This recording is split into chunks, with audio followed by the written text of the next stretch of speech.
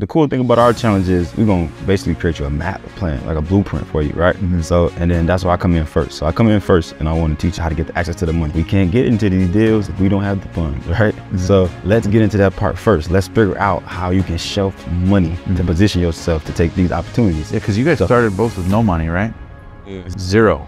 Wow, okay. Yeah, so if we can understand the concept of how to get access to the money, then we have the opportunity to invest. How important is credit in that process? That's the #1 thing you gotta learn. Yeah. So it's important because it gives you opportunities that you don't have if you don't have it.